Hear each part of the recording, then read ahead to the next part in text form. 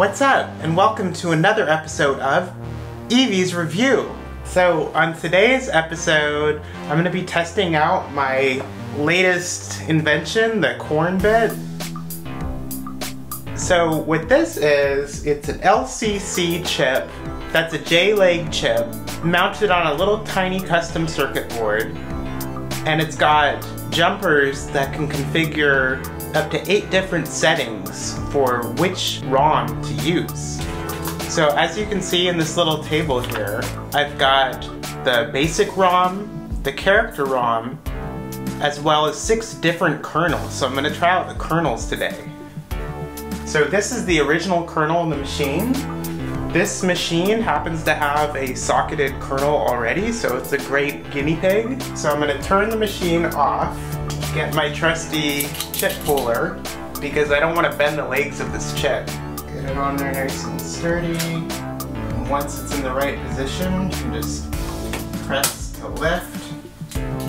And that looks like it came out nice and cleanly with no bent legs. That's good. So I got my CornBit, and I'm gonna put this not on the first setting, but on the second jumper setting. It's 001 binary. So I'll pop that in there, get it nice and firmly in the socket. And then I'll turn the machine on, and I'll see, look, backbit detected kernel version 1, so that definitely works. And then I'm going to change the jumpers to 010. Let's give it a shot. Kernel V2, yay! Alright, and then kernel V3, which is going to be the same as what I had in there before. Give that a shot.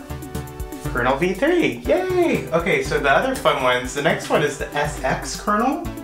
That's a fun one. So that's going to be 100. So this should be an SX kernel. V3E, so E is for executive, so that's correct. And I want to see what it looks like without the backbit cartridge.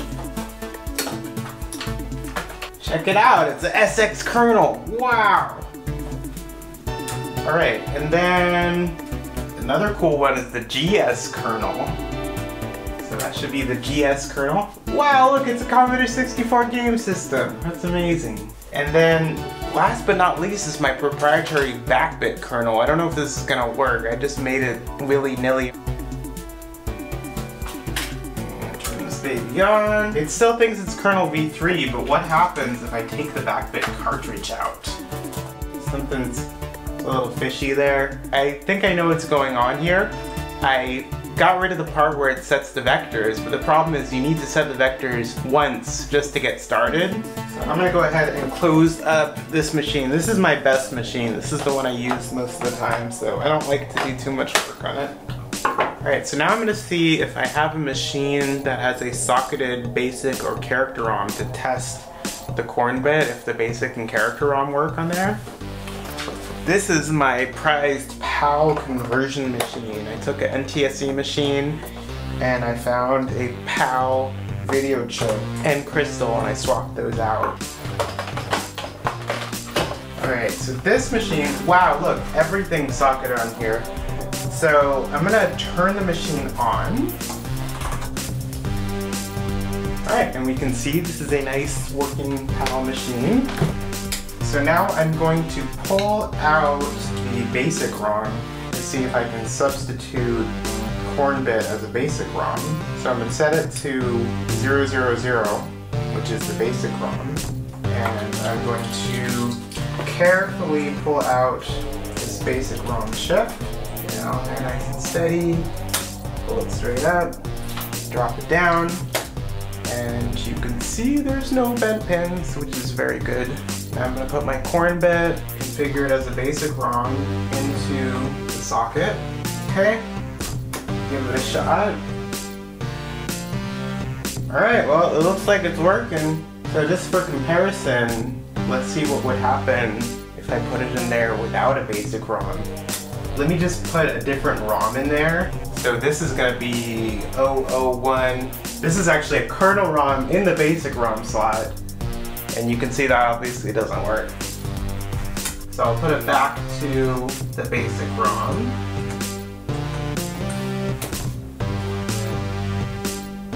And you can see that it's happy. Let me type a basic program in.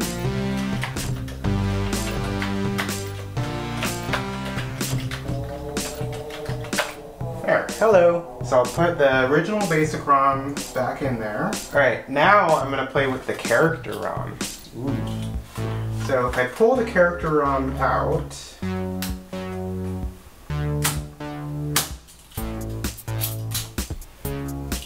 that came out just fine.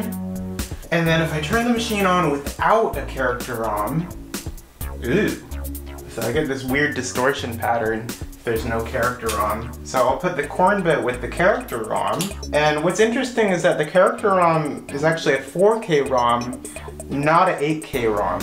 But on the CornBit, I just give it the same 4K twice because the chip pins are pretty much the same otherwise, and there's just one pin that's an address pin on the 8K chip that ends up being a chip enable pin on the 4K chip. So if I put 2 copies of the 4K, I don't even care which one it accesses, but I know it'll work. So I'll put this as a character ROM, and I'll pop it in there and see what happens.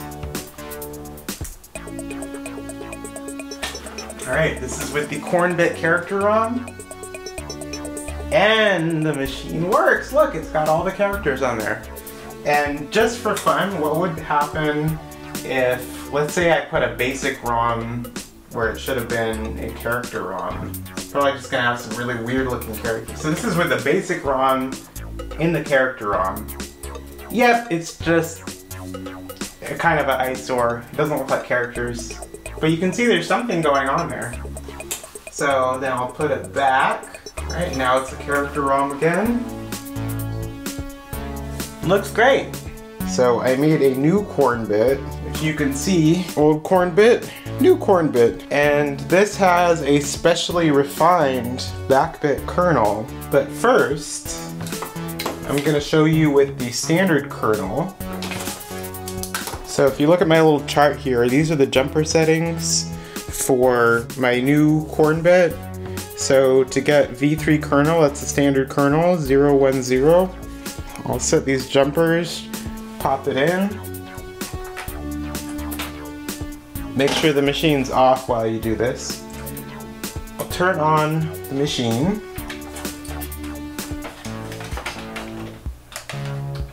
This is the game Odell Lake using the regular kernel. Alright, so it's loading. This is a really slow loading program because it happens to be written in BASIC, and BASIC's just really slow, period. Okay, check it out. Device not present error. So that is the problem that this game has on backbit. It resets the kernel vectors and then it can't talk to backbit anymore. So the backbit kernel, I literally changed 1 byte in the kernel, and now the backbit kernel will skip the overriding of the kernel vectors. So check it out. All I have to do is change the jumper from 010 to 011. And put this back together here.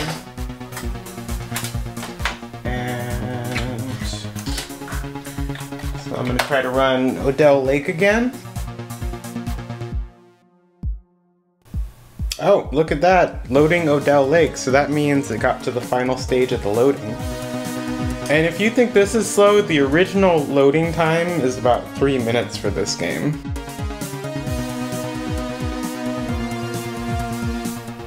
Alright, there's Odell Lake.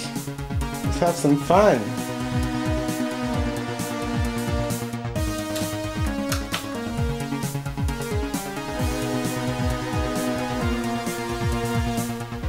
They got a little bird on the logo there.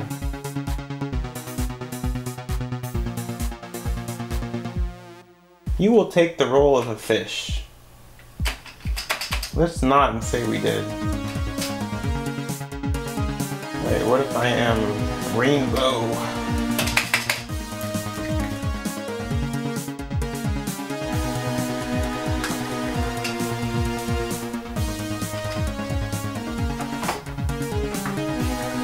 As a rainbow trout, you will look like this.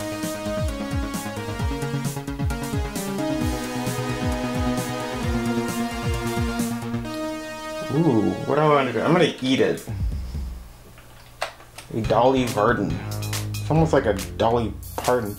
So, it says you attempt to eat it, and you would think you could like use the joystick, but I don't think this is that kind of game. It's not really an action game. It's more like a gambling game. It says, what would you like to play? And then it just does it for you. Oh, looks like it's gonna eat it. Oh, it ate me? Unhappily, yeah. It ate me. Oh well. Well, that's a good lesson in ecology. No, I don't want to be humiliated again. And it puts me back into BASIC? Really? That's the punishment I get?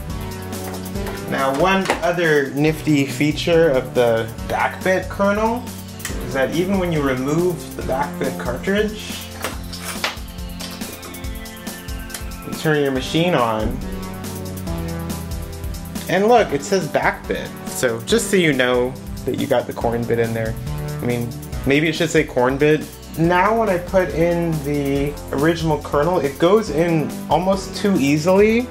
And there's two reasons for that. One, these big square pins can damage the socket, but actually when they're this short, they don't damage it that much. But I made a version of the CornBit where I put these pins the wrong way, so the legs were really long, and that definitely damages the socket. But to prevent any small amount of damage that might happen from these square pins, because these sockets are really not designed for those big pins. You want pins that more closely resemble these kind of pins, these smaller pins. But what you can do actually, if you think you destroyed your sockets, you can take some tweezers and you can just push these guys back a little bit more closed, and it'll at least be a decent quick fix.